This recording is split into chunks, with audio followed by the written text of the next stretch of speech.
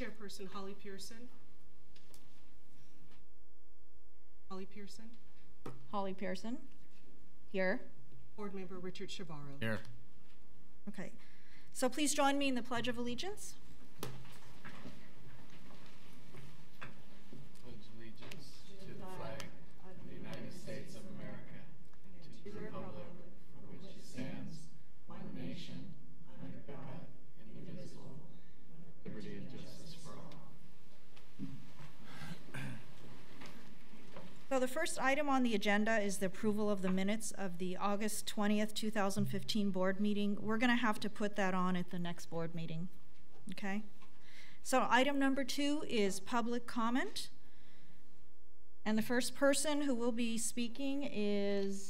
I believe you have a slip from Barbara. I'm sorry, I don't recall your... Barbara saying yes.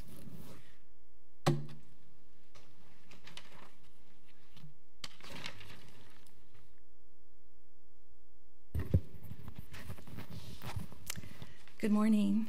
Good morning. As I stated, my name is Barbara Sang. I spoke in the May 2015 VCGCB meeting too, and have made a number of comment entries in that site for May 2015 under the video of the meeting as a way to try to raise awareness about the need for critical changes.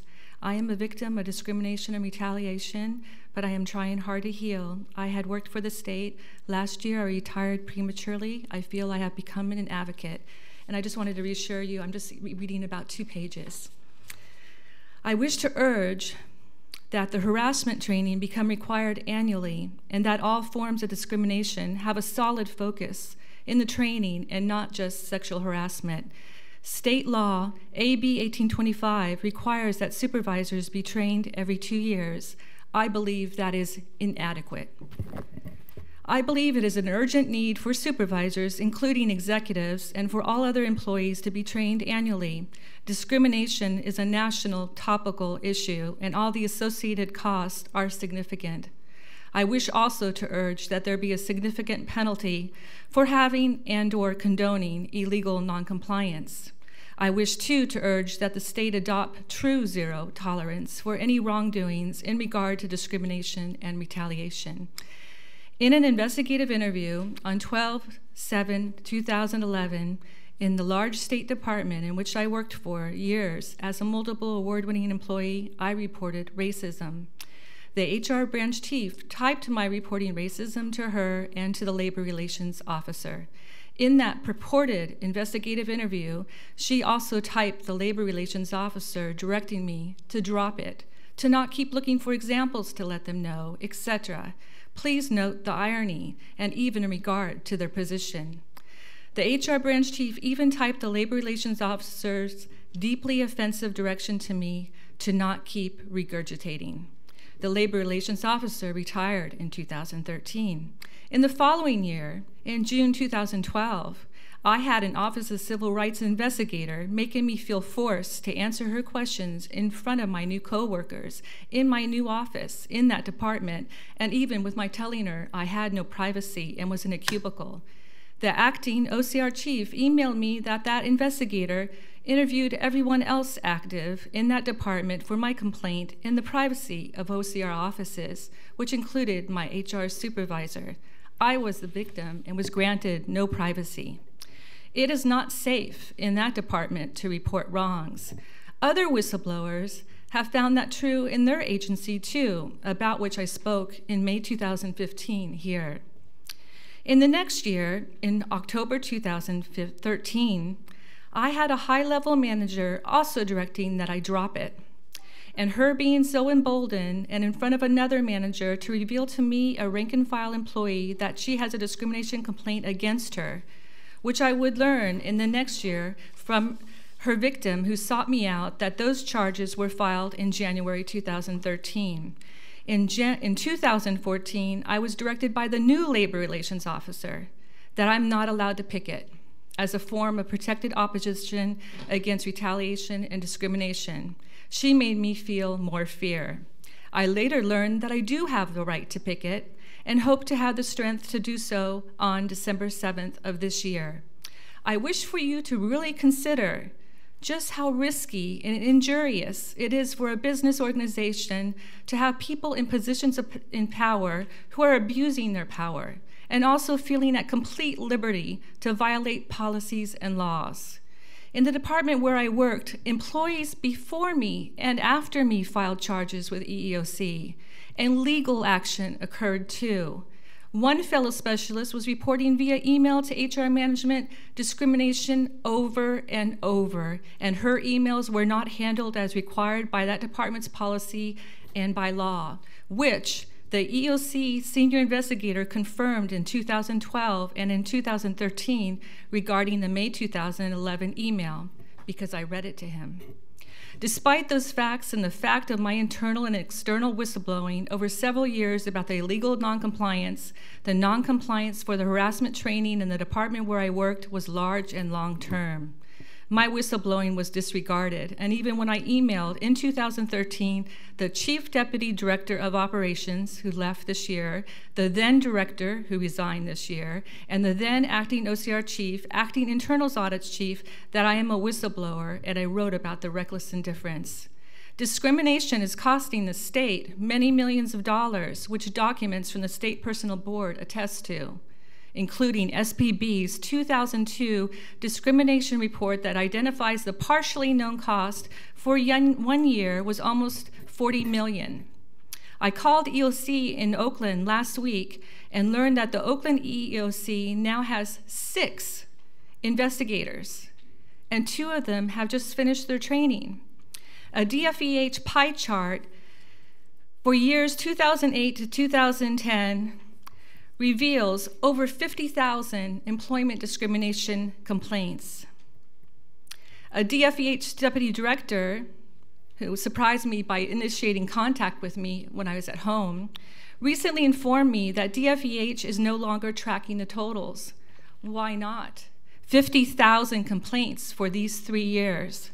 Government is supposed to be transparent, too. How many DFEH investigators would it have been needed to even adequately investigate those cases, or even adequately investigate half of those cases? So many cases, so many human beings, so much harm. The mayor of Sacramento in a city council meeting spoke on Tuesday night about being preventative in regard to another issue. There, I gave a speech to him and to the council members that night about the harassment training and about discrimination issues. Mandating that the harassment training be annual is a way to lessen harm. The increase in the frequency of the training could prevent some harm, since awareness can do so much. I passionately believe that requiring the training annually and for all employees, and not just for supervisors, could help to protect employees and the workplace experience, and also city, county, and state funds. When policies and laws are being violated and the violations are being condoned or minimized, then there is no trust or safety or needed accountability.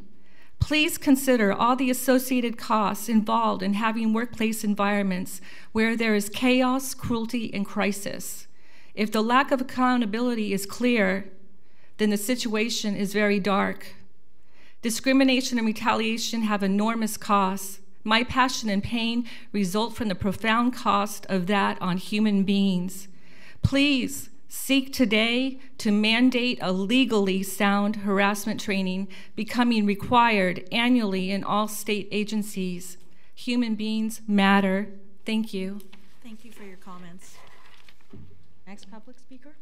I believe you have a slip for Mr. Kulisi. Mr. James Kulisi, is it? Thank you.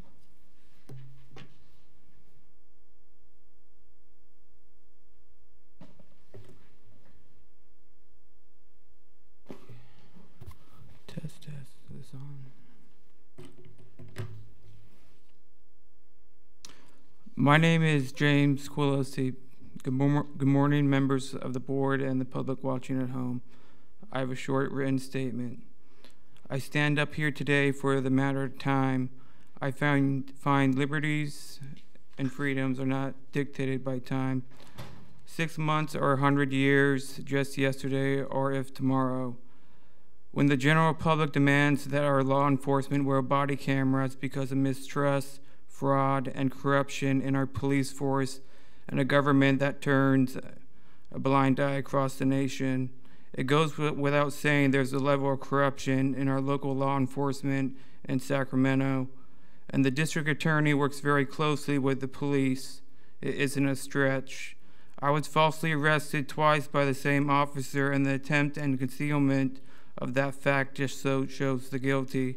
If the Capitol Protection Police is corrupt, what does that say about the Capitol? The staff of this board told me it was water under the bridge. That wasn't water, it was blood. Blood of every citizen who fought and died for our great nation. If we don't stand up for our rights and practice them, they will be taken away. I believe we have a right to stand up for them, for this generation and the next, as we are all Americans.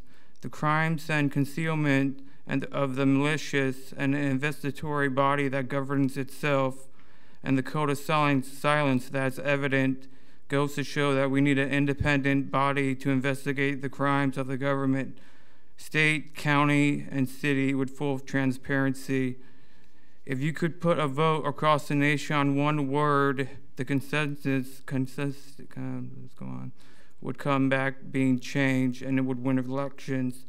Not an artificial change from white to black, but real change.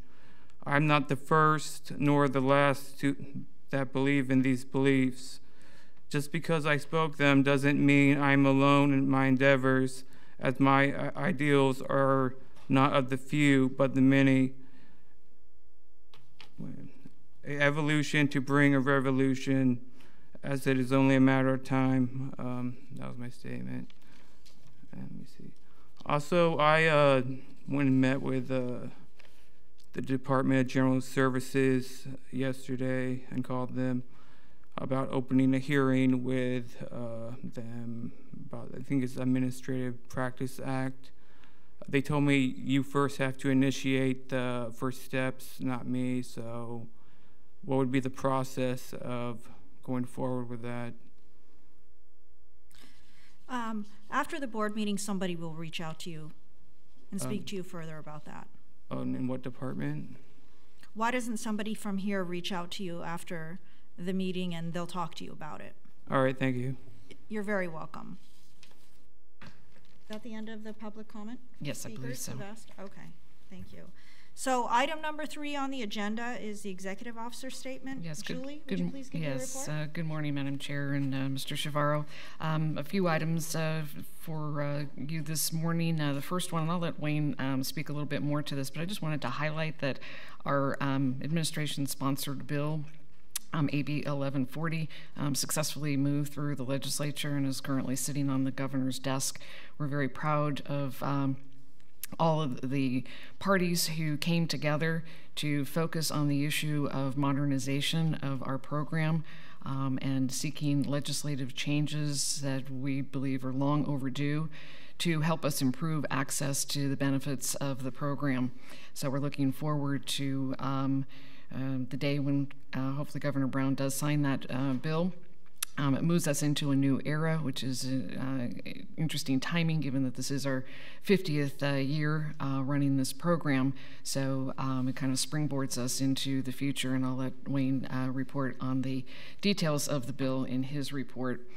In terms of upcoming activities, next week we will hold our first regional conference that is funded by our Office of Victims of Crime federal grant that California received.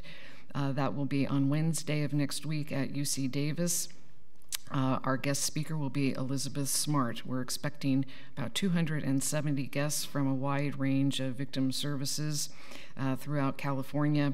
We've had a number of media inquiries, and there will be facilitated workshops on a number of topics. Later this fall, next month in October, we will do a similar event in Southern California at UCLA, and our keynote speaker will be Azim Khamisa, who's the founder of TKF Foundation. a foundation which focuses on stopping youth violence. It's a very interesting speaker following the murder of his son in 1995, which was a gang-related incident. He chose the path of forgiveness and compassion and has established this foundation. So we're looking forward to his comments. And 2 more items, just reporting back that I did participate in a very effective National Victim Services Training Conference last month in Washington, D.C., which was co-sponsored by OVC and brought together all the compensation programs and all the victim assistance programs across the nation. I was honored to be asked to address the 250 participants to talk about California's successful 50 years of operating this program. So I also had an opportunity to then later conduct a workshop focusing on our work with OVC and highlighting the research that Mindy and her team have done over the last 2 years, identifying underserved victims and the barriers to those individuals in terms of accessing our program and identifying strategies. It was, again, very well received. Many states have been in contact with us since that time to help them understand how they can better identify those in their states that are underserved and not able to access the program for a variety of reasons. That's the conclusion of my report for this month. Lots of activities going on, and I'll have more for you next month. Thank you, Julie. Are there any questions or comments? So moving on to item number 4 is the legislative update. Chief Counsel Wayne Strumpfer will give us that update. Thank you, Wayne. Good morning, Madam Chair. Just a couple of quick things. AB 1140, as the executive officer mentioned, did pass the Senate floor and is at the governor's desk. We've talked about this bill a lot over the past several months. So one thing that did change was that we amended it at the end to include some of Senator Hancock's concerns, including a requirement that all correspondence by victim compensation program to an applicant be written in additional languages if requested. And I believe it's now 13 different languages that we will be providing to claimants. Also, real quick, our government claims bills, AB 165 was signed by the governor. That one included appropriations to pay for erroneous conviction claims of Ronald Ross, Susan Mellon, and Brian Banks, who the board has seen over the past year. Also, currently, government claims bill, SB 304, is on the governor's desk. Finally, SB 518, which was Senator Leno's bill on trauma recovery centers, has been held in appropriations and is now a 2-year bill. So we'll see that again next year. That's all we have for right now. Thank you. Does anybody have any questions or comments? No. No? Okay. So let's move on to the government claims program. The next item on the agenda is the government claims program consent agenda that will be presented by Nicholas Wagner, government claims program manager. Good morning, Madam Chairperson, Board Member Chavarro. For the record, I'm Nicholas Wagner, and I will present the government claims program agenda items. Item 5 is the government claims consent agenda. It consists of 293 claims. Before the board takes action on the consent agenda, item 22 for Thomas Gill and item 114 for the City of Benicia have been removed to consider new documentation. Additionally, item 98 for Justin Carter, item 105 for Richard Stevens, item 132 for Peter Grushaka, and item 270 for Julius Pereira have been removed so that the claimants may address the board today. With the exception of the removed claims, staff requests that the board approve the consent agenda. Do I have a motion for numbers 1 through 293 with the exception of the items noted? So moved. Motion passed. I second the motion. Okay. Nicholas, would you please brief us on the consent agenda item number 98? I'm going to save 98 until the end. The representative is here, but he stepped out of the room briefly. So with your permission, I'd like to move on to item 105 for Richard Stevens. Okay. Would you please brief us on that? Richard Stevens seeks compensation from the California Department of Forestry and Fire Protection and the California Department of Corrections and Rehabilitation in the amount of $365 for reimbursement of towing charges. Program staff recommends the claim be rejected because there appears to be no state liability for the claimed damages.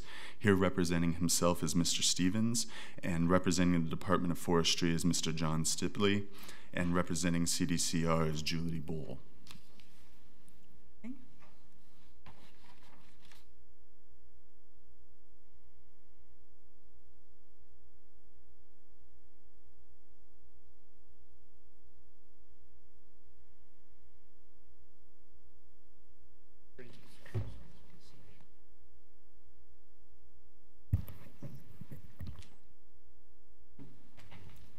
Good morning.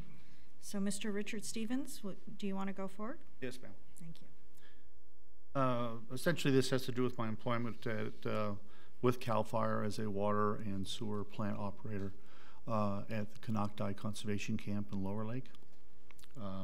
It's actually a focus of attention on the recent fires, the Valley Fire. Essentially, my complaint is regarding the towing of a vehicle that I had purchased from, a used vehicle that I had purchased from Hertz. Essentially, the denial letter that I received excuse me, was inaccurate in its portrayal of the events. Essentially, a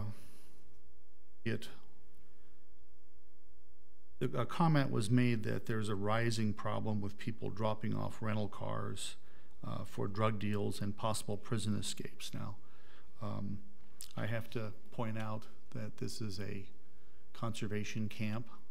It's a early 60s wooden structure camp of about 100 inmates, and at any given time only about 10 staff members. It extends only about 200 yards from end to end. Because of the venue here, I do have some photographs to kind of put things in perspective as far as the parking lot where the car was at. However, it was depicted that the Stevens was present when everyone at the conservation camp was discussing an issue with an unknown vehicle being present in the parking lot and failed to realize it was his vehicle that they were discussing. This is very misleading because I was not present during any meeting as such. Essentially, the way things are structured, CAL FIRE comes in actually an hour before I do at 7 a.m. in the morning. The staff there is 5 to 6 people at any given time. There are roughly 3 CDRC employees that are at the other end of the hallway. The administration building itself literally is essentially smaller than this room. And my office is located right next to the CAL FIRE firefighter's office, Administrator Red Hawk Pallison. I come in at 8 o'clock. At 8:30, we check in our inmates for the work crews. Nothing was discussed about anything involving a vehicle. Red Hawk was right there with me, and I then went to check in my inmates at the other end of the camp, like I said, less than 200 yards away. Came back approximately 45 minutes later in my office, and then I overheard Red Hawk talking to someone on the phone, which I often do because the door is usually open, and he said something about a car being towed, to which, and he said something about it being a rental car. So immediately I was alerted, so I got up and saw that they had towed my car just literally less than 5 minutes before. None of this about there being any meeting, and he thought we were present, whatever. Red Hawk has my phone number, actually 2 different contact numbers with me, so at any time he could have contacted me about this. Now the crux of what they're saying is that you, I was going to ask the representative in terms of what the policies are, because it may be that we'll be able to make a correction here, something useful from this, but according to CAL FIRE policy 6440.9, all vehicles parked in camp shall be inspected daily to assure compliance with this section. Make, model, and license number of all personal vehicles shall be kept on file in the CDCR office of the camp. The procedure I followed this was probably the 4th or 5th time that I actually had parked there at the camp. I typically will take my rig that I have, CAL FIRE rig. Oftentimes I take it home because I live at the state property right over the hill from the camp. Because I had gotten this vehicle just a few weeks before, I was still in the process of trying to make a shift because I generally didn't bring my personal vehicles to the camp.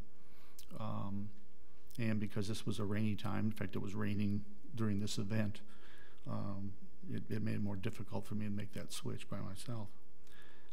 However, I did speak the first time I left it there, or was going to leave the vehicle there.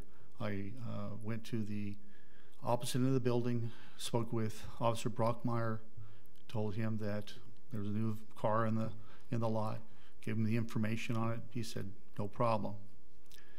Parked there, like I say, 4 or 5 other times, no issue until this occurred.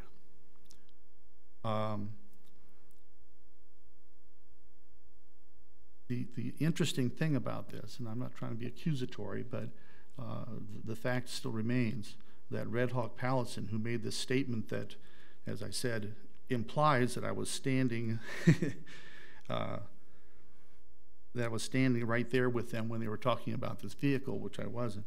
And we're talking about a total of maybe 6 people that they had to talk with, and they were right there in the same room practically, except that I was not.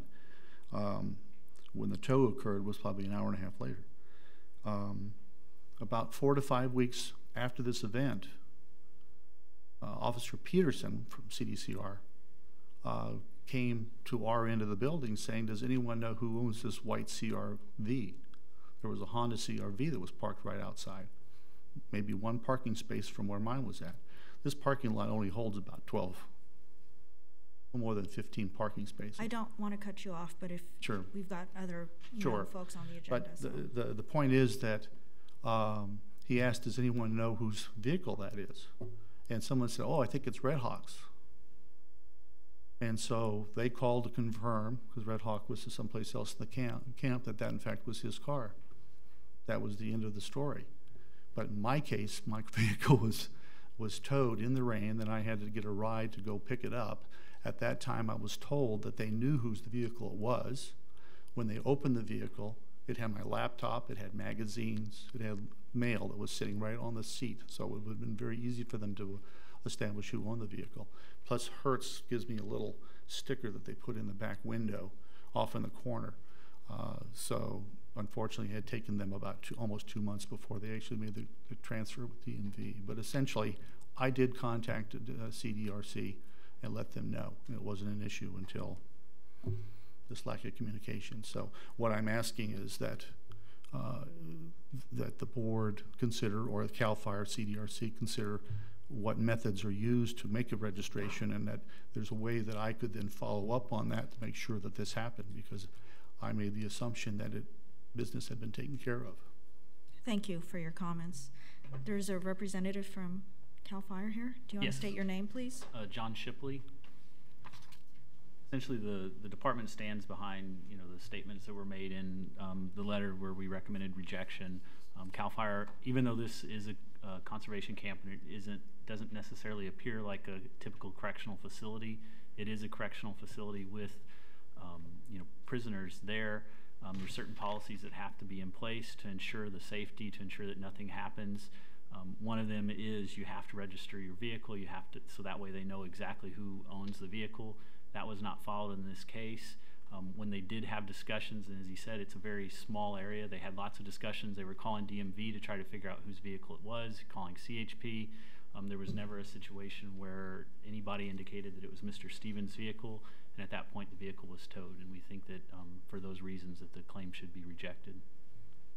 Thank you for your comments. Ma'am, do you have any comments? Can you state your name, please? My name's Julie Bowl. I'm for the Department of Corrections and Rehabilitation, and our position is that the claim failed to establish liability on behalf of CDCR.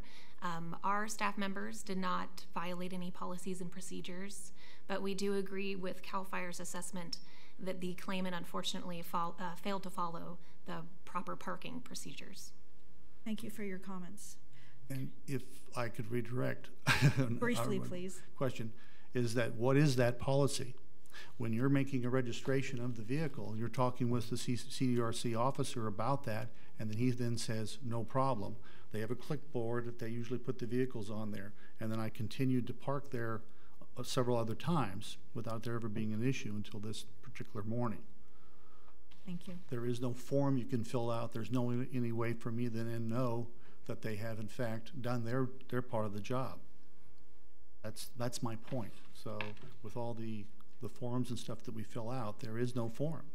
And then in regards to it being a prison, I have to also point out that these are very minimum security inmates. There is no real fence located there, and from the standpoint, they have too much to risk. When I asked the officer that had made the comments about Red Hawk's car, and I made the statement about there being a rising problem with people dropping off rental cars for drug deals, he just sort of stared at me and cocked his head like, that for real? I mean, that's just not feasible. These people have access to drugs actually when they're out with their in the field. So is there any, thank you very much. Thank you for taking the time to come here today, all three of you. Is there any discussion on this item? No, I'll move staff recommendation. I second that motion. Thank you. Thank you very much.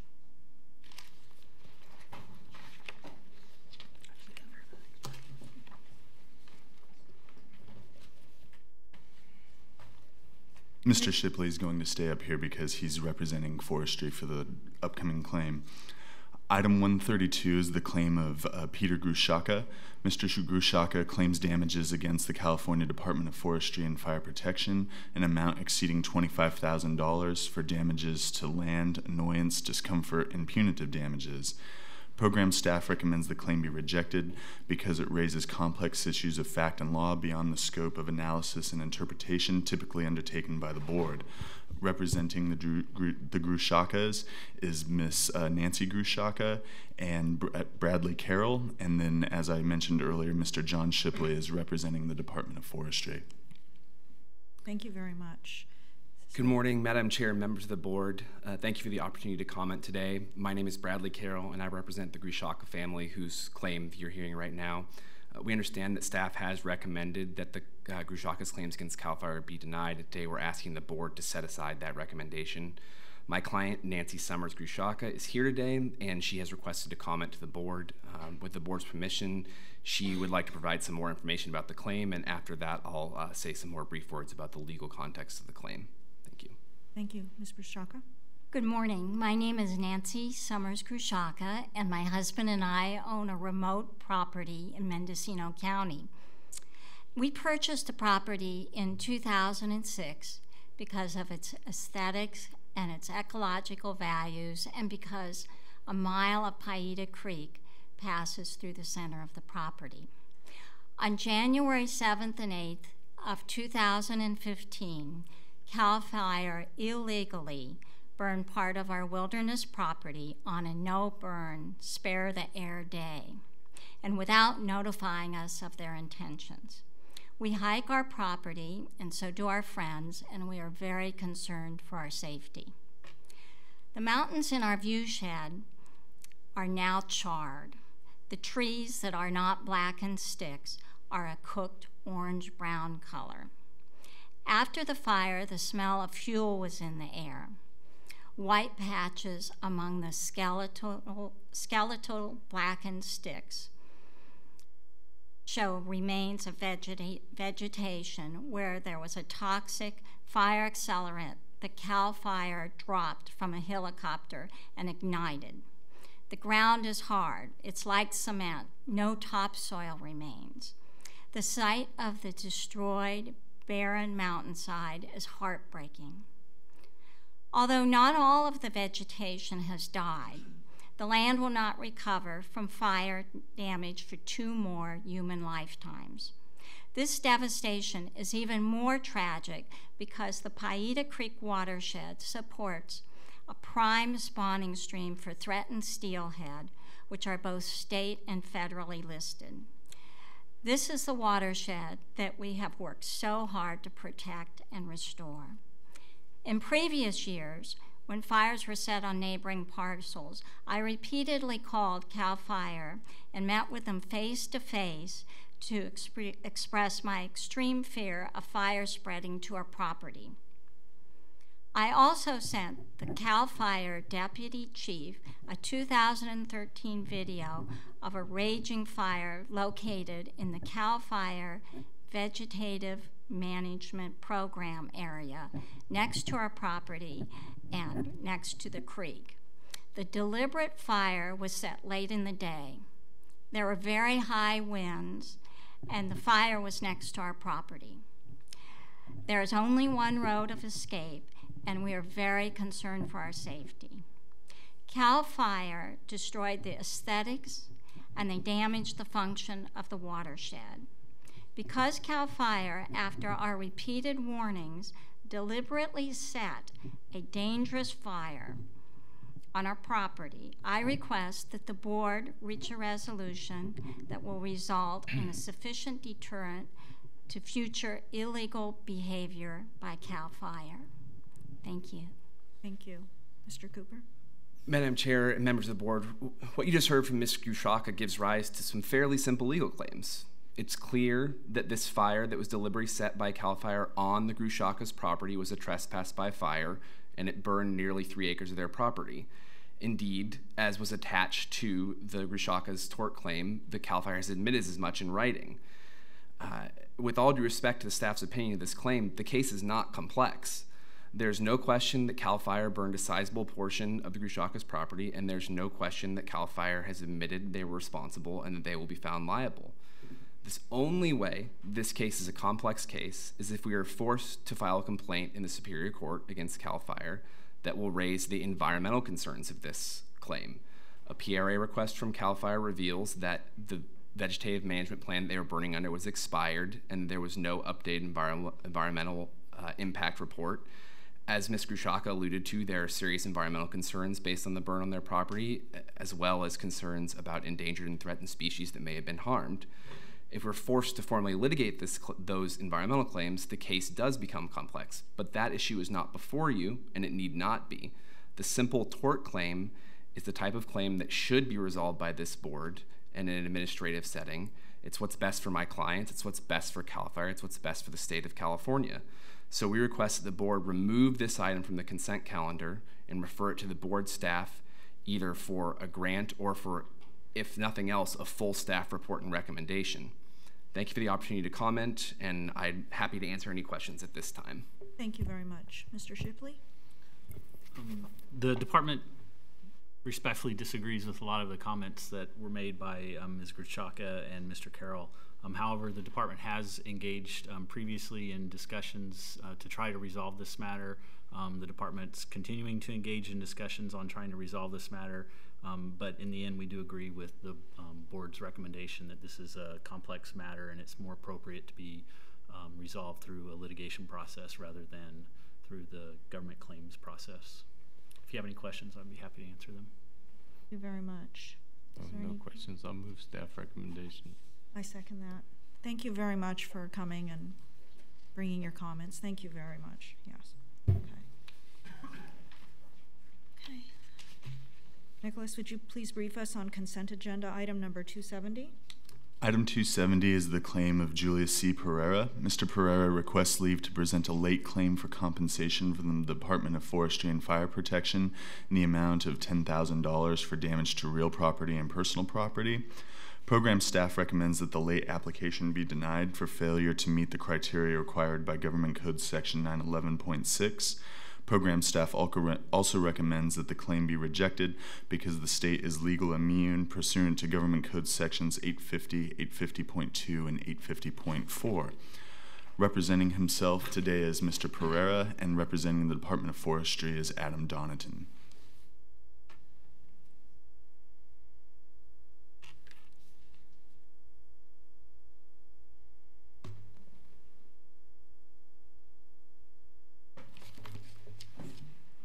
Thank you. Mr. Pereira, go ahead and make your comments, please. Thank you for spending time with me today and letting me explain the reasons for my claims. Okay, I'm here today to discuss the destruction and the lack of communication between CAL FIRE and myself and other landowners in my area. Okay. Putting a small fire out instead of trying to put a large one out makes a lot more sense.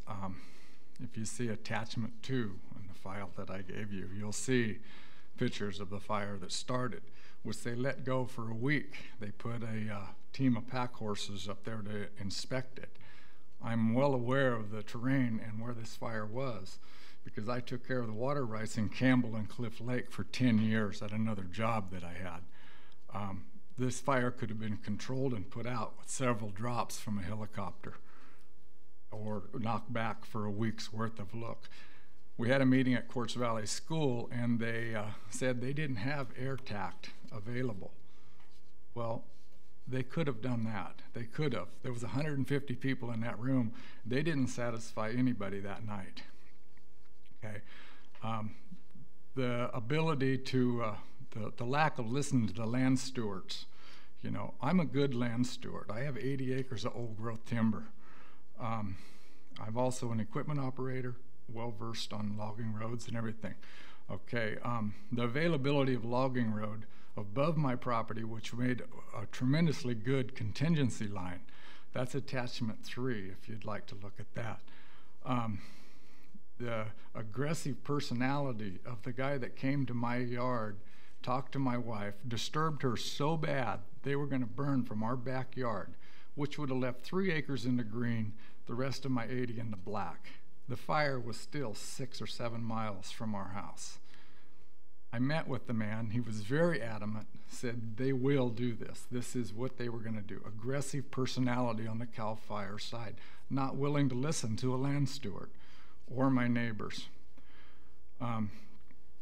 The contingency line. I met with a smoke jumper from Alaska, which they assigned to me for the next day to discuss a contingency line. He told me it was a line on in the office for a budget building process. It was 30 miles of line that went from Scott River to Patterson Creek, through people's properties, destroyed everything in its sight. And like I said, I've logged, I'm an equipment operator, I do know what it's supposed to look like. Okay, the devastation, attachment 4, if you look at some of their devastation on my property, inexperienced operators, you can push a tree over without covering up with dirt, making it non-merchantable. You don't cover them up with dirt. You don't push dirt 30 or 40 yards off the road if you're trying to build a road. You can't get it back. Besides, you cause water issues later. Okay, they said there was a lack of water. There was 38 water tenders on this fire. They definitely had water trucks. They must have had water. Keeping in mind, I said I controlled the water in Campbell Lake. The pond that they were dipping out of is water from Campbell Lake. The landowner that has that water, which I can obtain a deposition from, said there wasn't a lack of water. He told them all the water they could use, and which they did finally. The dust problem, over 100 vehicles a day in front of my house. With 38 water tenders, couldn't they keep from putting an 1/8 inch of dust on everything I own? No, they didn't think of that. Their aggressive personality was taking hold here. Okay, the soil displacement, you can't get it back when it's 30 or 40 yards off the road. Okay, you can look at attachment 4 on the damage. I think I already brought that up. Okay, and then my next thing, number 3, is a waste of manpower and equipment. I have some pictures of some representatives or hired employees from CAL FIRE playing horseshoes in my backyard. Is this putting out a fire? No, it's not. Crew buses camping in my orchard 2 days after the incident command center was gone out of Mill Creek. They moved on to Scott River. Okay, another incident, a CAL FIRE truck, a 1-ton truck with a CAL FIRE insignia, dumped a pickup load of Gatorade and batteries in the Siskiyou County landfill. Somebody tried to get the newspaper to go, report this. The newspaper wouldn't touch it. Didn't want to handle that, didn't want to battle that battle. That could have been given to a homeless shelter or anything like that. I mean, we're all going broke together here. Let's kind of not waste, you know. They were pumping over $1 million a day into this fire when it could have been put out with the helicopter drops. Okay, the inexperienced operators, I kind of already touched on that a little bit. The neighboring line, they destroyed my neighbor's property to the tune of 7 loads of logs, consequently causing them to have to file a harvest plan to be able to utilize those logs. I've discussed this with my neighbors, with all of my neighbors. They're all up to speed on this. They know, you know, that things went south in a hurry. The things that I did in, the narrow road through my place, if you look at attachment 5, this is what they ended up with versus the logging road that was above it. The canopy grows clear back over this thing. They didn't touch anything. That proves it was a line on a map for a budget building process. 2 pickups couldn't pass on this road that they call there a contingency line. 2 could pass very easily on the road above my place. They just needed to do this 30 miles of line, and they were focused and not willing to listen to what I had to say or any of my neighbors. Okay, the extra things that I did, I fixed a water line for my neighbors with my backhoe and my own equipment at no cost to them, because one of their contract crews mowed over a water system, dumping their spring water tank, so they had absolutely no water or no means of that. CAL FIRE did bring water for their tank after I fixed it. Okay, offering to repair a culvert on a roadway, I have equipment. I have a backhoe and a grader. I have the ability, and welders and steel, to fix this culvert. I met with them. I told them I will fix that culvert at no cost to anybody. The next day, that wasn't good enough. They replaced 40 feet of culvert, put a 30-inch pipe in underneath the road. That entailed 7 CAL FIRE employees, 4 Forest Service employees, 2 loads of crush, and a Forest Service backhoe. That's a lot of money tied up there. For what reason? When I said I would fix it for nothing, the only people that were using this road was my neighbors, myself, and CAL FIRE. You know, there's a definite money problem here. Okay, then I graded all of the crossover roads in my place before CAL FIRE got there. My place is crossroads for fire protection reason. It has been for years. I fired up my own grader, graded it down to the dirt. They weren't even willing to look at what I've done. They didn't even consider that. They just flat told me no, this is how it was going to be. Okay, the conservation and cleanup after the path of destruction, I met with a CAL FIRE representative. He asked, what would you like to happen here? I said, you bring everything that you tore up on the road, cut it into 16-inch firewood so I can utilize it or get rid of it. He flat told me, no, this is not going to happen. Okay. Consequently, they pulled everything up on the road, left it for a path of destruction. I cut 20 cord of firewood off of it last year. I'm still cleaning it up. I'm not the kind of person that goes out and throws good money after bad. I'm not going to hire a crew to come in and cut all this up and clean it up. I will do it myself. The dry fire year, I can't burn it. I have to deal with it. Hopefully this winter will be a wet one and I can finish dealing with this problem. It's definitely a real problem. The completion dates, like I said, hopefully next year, beginning of next year. Okay, water course management. There's a berm on the outs on both sides of this road that they put in, all the way. The water cannot go anywhere. When it does decide, it will pool and wash. That's erosion. The corners that they went around, the draws, they didn't rock them or straw them. Like I said, I'm an equipment operator. I'm a good land steward. I know when soil's gonna move when it's wet. Common knowledge here. Okay, the last thing on my list is the financial fairness. The bill that I put in, $30 an hour for my backhoe time while I'm cleaning this mess up, that's about probably 50% of what a backhoe would actually run for. You know, I'm fair on this deal. The use of my own equipment, I stated I did the other stuff. I said I would fix the culvert, everything else. And the last thing is the loss of wages. I had to take a week off because I realized that CAL FIRE would have burned my place if I wasn't home. Their track record isn't very good. They burn people's places and there's green streaks between where they burned and where the fire ended. That wasn't going to happen on my old growth timber. Years ago, I purchased this place from my father-in-law. I shook an old man's hand that was 80 years old and said I would guard it and protect it. At this point, my handshake doesn't mean anything if I let somebody come in there and totally destroy what I was there to protect. Thank you for your consideration on this matter, and I hope I've enlightened you on some of the things that's actually going on these fires. And CAL FIRE is to be commended on the job that they're doing on these fires this year. You know, I don't degrade them about their job. They definitely have a very tough job. But they also need to realize that personal property and human rights are more important than the Sparky and the fire truck, you know? I mean, they were so focused and so out of line when they came to my house and I met with them that it's uncontrollable. I do have two brother-in-laws that were retired from CDF. One of them was a battalion chief.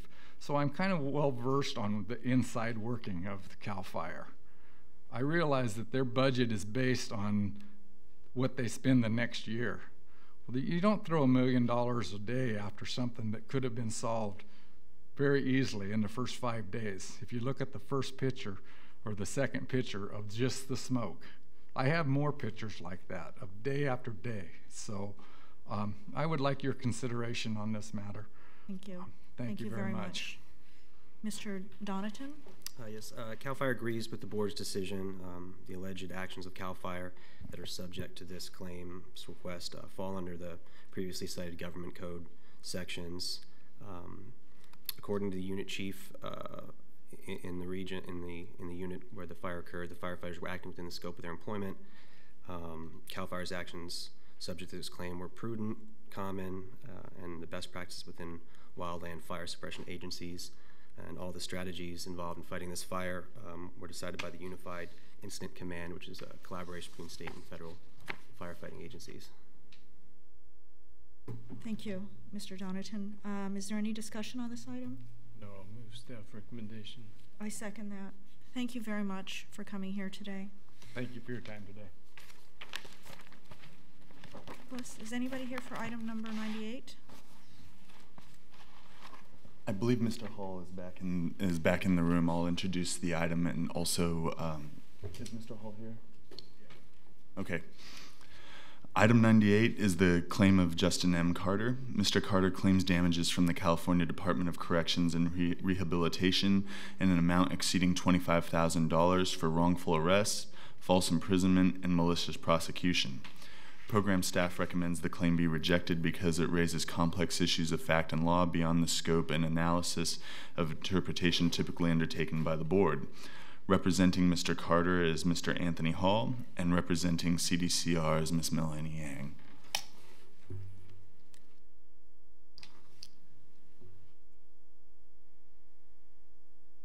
Thank you. Mr. Hall, you can go ahead. Thank you. Good morning, ladies and gentlemen, members of the board.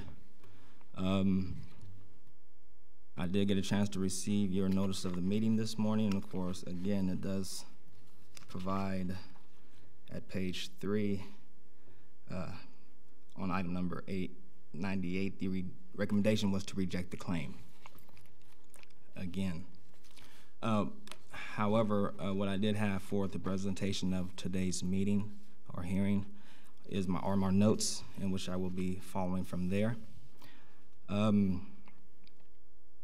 This case stems from my client, Mr. Carter, who was arrested and imprisoned by parole agent Fernando Cisneros.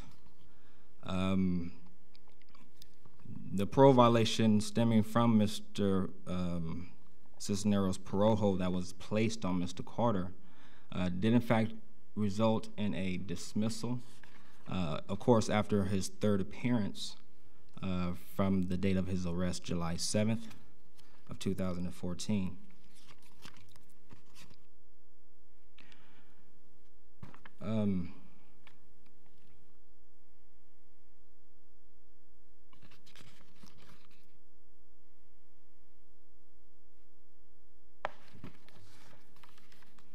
Now, the time in which Mr. Carter did reside in custody was a maximum of total of 24 days prior to his release after the disposition of the case in the criminal case, which of course resulted in his favor.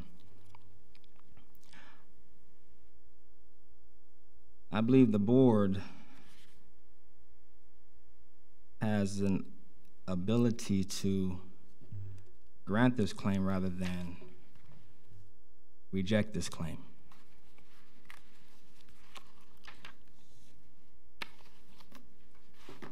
Mr. Carter's rights was in fact violated pursuant to the Fourth Amendment to the United States Constitution, and also rights violated pursuant to the California Constitution under Article 1, Declaration of Rights. Specifically to Section 13, which says, "The right of the people to be secure in their persons, houses, papers, and effects against unreasonable seizures and searches may not be violated, and a warrant may not issue except on probable cause, supported by oath or affirmation, particularly describing the place to be searched and the persons and things to be seized." In the present case, again, Mr. Carter was arrested.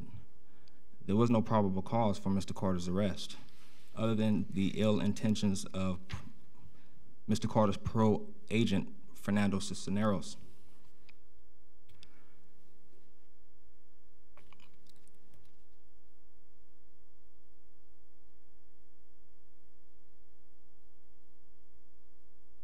Pursuant to 15 California Code of Regulations, Section 3750, which provides the authority to place a parole hold, and of course it does state,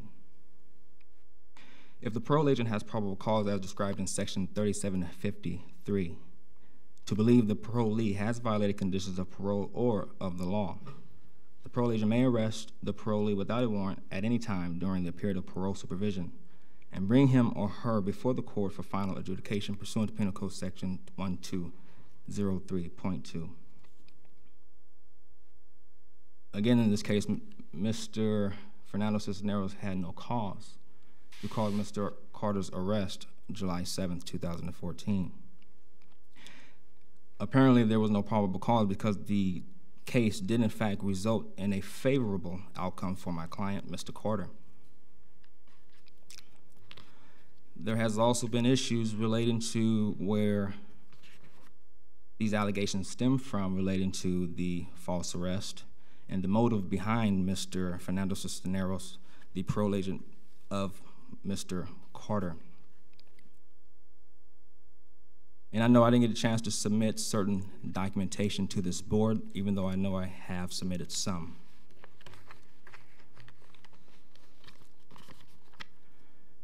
And of course, there has been issues to where Mr. Carter has wanted to challenge these conditions of parole, especially where there has been a continuous adverse effect upon him by the parole agent, Mr. Fernando Cisneros. And of course, ratified by his colleagues.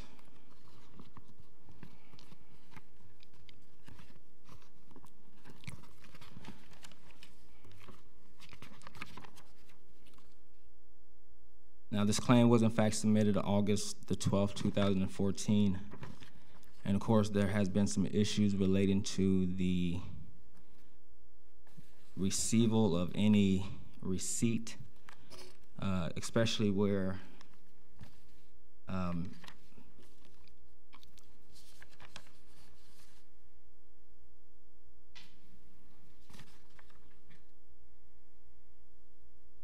it says a processing fee relating to the fee filing. A processing fee of $25 is required to file a claim. And of course, that claim was filed.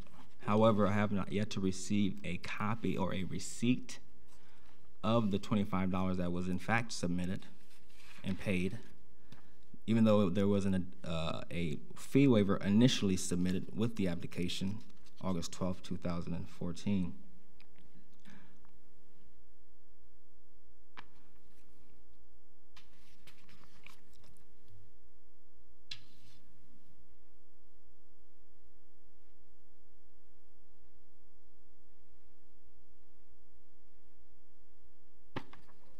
And I do have a copy, an additional copy for the board that I'll be showing to the gentleman to my left, dated February 21st, 2015.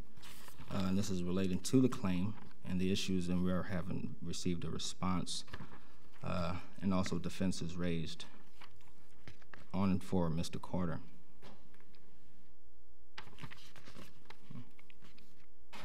Now, in the rejection of the board's, this letter that I did in fact receive, dated September the 12th, 2014, it mentions the documents you submitted on August 12, 2014 failed to comply with Government Code Section 905.2, Subdivision C. And of course, it goes on to say, if you wish to file a claim with the Government Claims Program, please submit the $25 filing fee by check or money order made payable to the Victim Compensation and Government Claims Board. The document which I just handed to Mr. Sir on my left, dated February 21st, 2015, shows in fact a check in the amount of $25, check number 2001, dated and signed by me.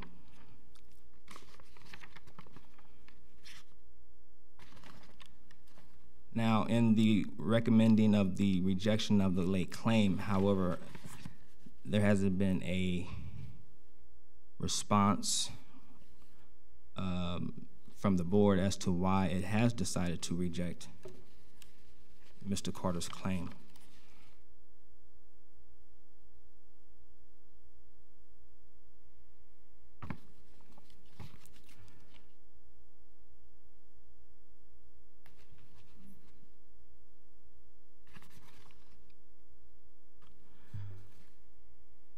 I do believe also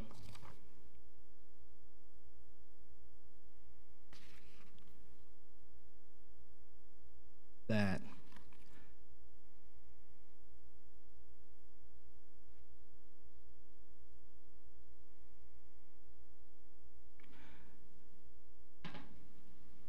going back to the parole hold,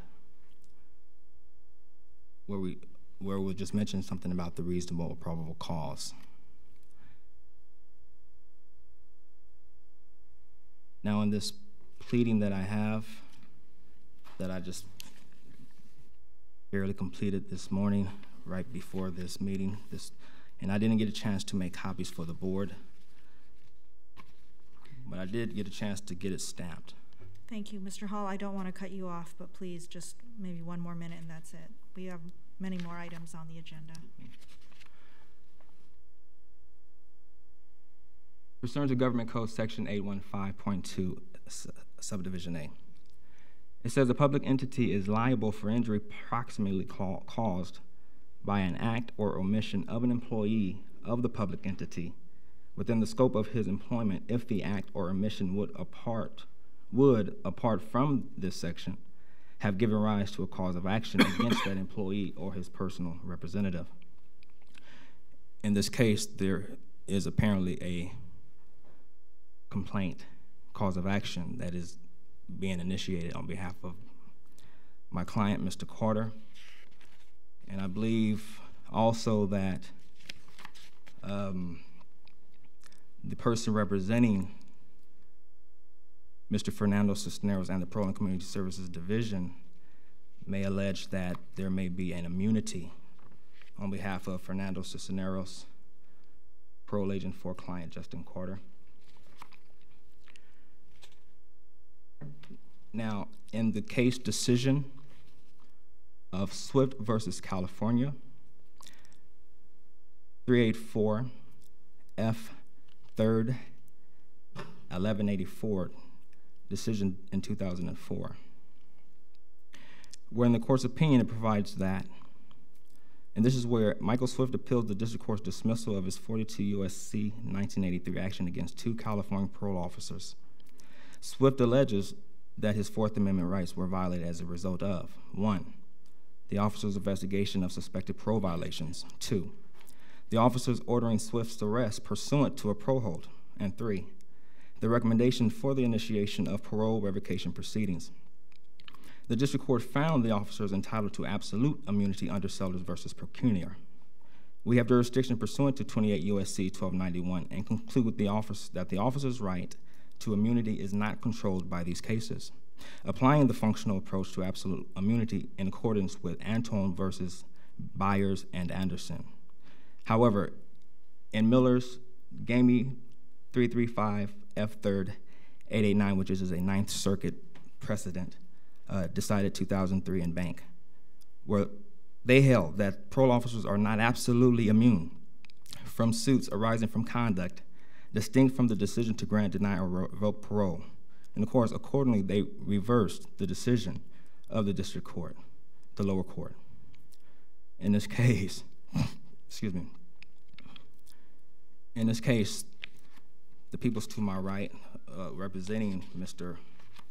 Fernando Cisneros, may allege that there is immunity for Mr. Cisneros, but from the case decision, which I just got the reading, states otherwise. This board is bound by the decision held by the Ninth Circuit, as well as any decisions decided by the California Supreme Court, as well as our United States Supreme Court. And of course, Mr. Hall? I'm getting ready to close. Thank you very much. Sorry to interrupt you. That's okay.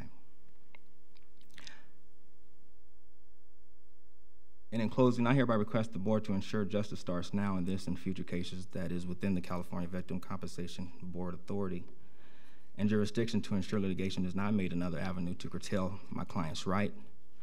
The people that this board oversees can correct these injuries or the injuries which are oppressive to my client. To want a parolee to remain homeless when my client has family relatives, some with children, others without, who has opened their doors to my client, Mr. Justin Carter, the claimant, yet has some or most turned away because of the threats and by my client's parole agent, Fernando Cisneros, and also through his colleagues and who deals with Mr. Carter presently since my client's last visit to the Parole and Community Services Division situated there at 1103 North B Street. Mr. Carter has been false told by the Parole and Community Services Division agents, including Mr. Cisneros, that Mr. Carter's controlling discharge date is June 25th of 2018. Accordingly to the SAC Court website, it appears he was sentenced to a parole term of 3 years. Mr. Carter's sentencing occurred on 6/17/2011, which would put his discharge date around the year 2016.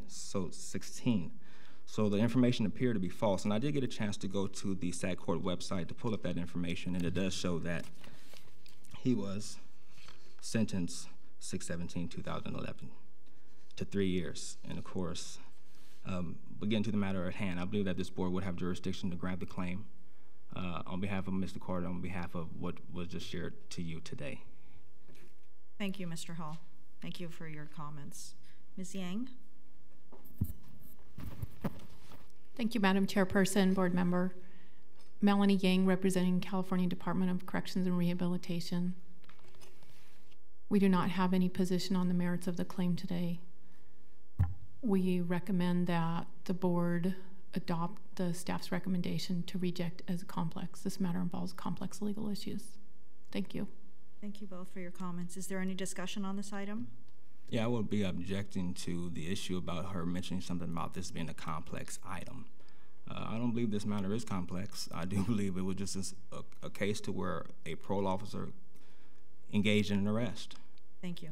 Thank you for your comments. An unlawful arrest, that is. Which resulted again in his favor. Thank you. Do I have a motion on item number 98? Staff recommendation. I second that. Thank you very much for coming here today, both of you. Okay.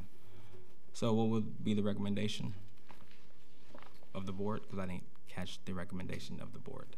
That the matter is rejected. Okay.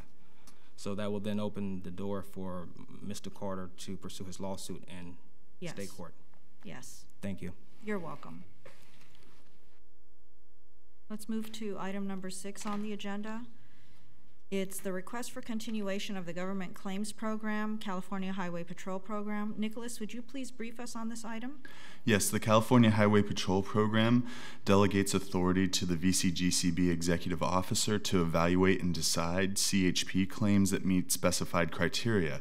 Staff recommends that the board approve the continuation of the CHP program for a 3-year period concluding September 30th, 2018. If the board members have questions, CHP is represented by Sergeant Ron Wade. Thank you. Would Mr. Wade is not going to make a comment. He's here if the board members have questions of him. Is there anyone who would like to address the board on this item? Any questions? No questions. Okay. I'll move approval of the item. I second that. Thank you. Thank you very much. Thank you, board members. Welcome. Item number 7 is, it's the applications for discharge from accountability for collection, and I've been informed that there are no applications for discharge from accountability for collection this month. So let's move to item number 8. It's the claim of John Smith, Penal Code Section 4900. Wayne, would you please brief us on this item? Yes, in 1994, Mr. Smith was convicted of murder, attempted murder, and 2 enhancements, and he was sentenced to 29 years to life in prison. In 2010, during a habeas corpus hearing, it was determined the surviving victim testified falsely at trial. Mr. Smith's habeas was granted, and he was released from prison. Later, Los Angeles County District Attorney conceded that Smith established his innocence by a preponderance of the evidence. The Attorney General believes Smith has met his burden under 4900 of the Penal Code, and the hearing officer recommends granting this claim. And the amount owed to Mr. Smith, if you approve the proposed decision, is $653,600. Mr. Smith is present along with his representative, Dave McLean, and also from the Attorney General's office is Lorenda De La Ini. Thank you very much. Mr. McLean, would you like to make some comments to the board? Good morning. Good morning, Madam Chairwoman and the board. We would submit what both the Attorney General's recommendation is, that the 4900 claim be granted, and also the representative of the claims board that the proposed decision that the claim be granted has been determined by all fact finders, from the DA's office, who originally investigated the case, to Ms.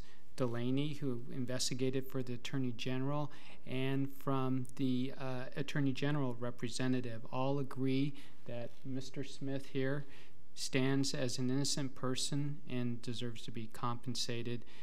And I just, for the record, Madam Chairwoman and Mr. Chavarro, Deirdre O'Connor, who represented Mr. Smith on the original habeas, she's sitting here to my left. She's from Innocent Matters. And so everyone's in agreement on this claim, Madam Chairwoman, that it should be granted, and unless the court, the board has any questions for me, I'm more than happy to answer them. And I think Ms. Delaney can answer them as well, but I would submit on the recommendation. Thank you very much. Ms. Delaney, do you have any comments? Or I do, Madam Chairwoman. Thank you. Madam Chairwoman and Board Member Chavarro, the Attorney General's office believes that Mr. Smith has met his burden under Penal Code Section 4900. The facts of this case are somewhat disturbing, and briefly are that Mr. Smith was charged with murder and attempted murder stemming from a drive-by shooting. He was identified by the only surviving victim, Landu Mvwemba, as being the shooter. Mr. Mvwemba has consistently changed his testimony. His credibility is also at issue. He now stands convicted of forcible rape and other sex crimes and is in prison. He maintained at trial that Mr. Smith was the shooter. However, he subsequently recanted his identification, admitted that he never saw the shooter because the shooting happened so fast. During the state habeas proceedings, the Superior Court made a specific credibility determination, which is binding on this board, that Mr. Mvwemba perjured himself. Still, while Mr. Mvwemba's statements are inconsistent and varied, Mr. Smith has consistently maintained his innocence. The Attorney General's office had an opportunity to interview Mr. Smith, and when we did, he did not ask for any immunity or any limitations on the interview that we conducted with him. The Attorney General's office found Mr. Smith to be extremely credible, and because of his credibility and Mr. Mvwemba's inconsistent statements, we believe that he has met his burden under the statute. One thing that is important for the Attorney General's office to note is that even though this board is bound by the credibility determinations that the court made pursuant to Penal Code Section 1485.5 Subdivision C, without that credibility determination, the Attorney General's office believes that Mr. Smith has still met his burden under the statute and that he should be compensated in the amount of $633,500. Anything else, Mr. McLean? Or you submit? I believe the correct amount is $600,000. 53. And $600, but nothing further unless the board has. No, I'll move approval of the claim. I second that. Thank you very much for your comments and for coming here today. Thank you. Let's move to item number 9 is Penal Code Section 4900 claim of O.B. Stephen Anthony III. Wayne, would you please brief us on this item? In 1995, Mr. Anthony was convicted of murder and 2 counts of attempted murder and sentenced to life in prison without parole. In 2011, Mr. Anthony's conviction was reversed based on the grounds of ineffective assistance of counsel, false testimony, and prosecutorial misconduct. In 2014, a Los Angeles Superior Court judge made a finding of factual innocence pursuant to Penal Code Section 1485.55b. And based on that, the law directs the board to approve this claim. We recommend to the legislature that Mr. Anthony be paid $581,600. Today, present for Mr. Anthony is Dave McLean. Mr. Anthony is present, and also Craig Myers from the Attorney General's office. Thank you very much. Would anyone like to address the board? Your Mr. Honor, McLean? Dave McLean, present for Mr. Anthony, but Paige Caneb, who is co-counsel from the Northern California Innocence Project, is going to speak on behalf of Mr. Anthony. Thank you, Chairperson and Board Member Chavarro and Chief Counsel Strumper. My name is Paige Caneb. I'm here on behalf of the Northern California Innocence Project and Mr. Anthony. We agree with everything Mr. Strumper said and will submit on the proposed decision. Thank you very much. Mr. Myers? Thank you. Good morning, board members. Craig Myers with the Attorney General's office. Based on the finding of the Superior Court on May 30th, 2014, the Attorney General has to submit on the matter and accepts the proposed decision. Yeah, I'll move that the claim be approved. I second the motion. Thank you very much for coming today. Okay, thank you. Thank you very much. So this closes the Government Claims Program portion of our meeting, and we will now move to the Victim Compensation Program portion of our agenda. So we move into closed session. Thank you.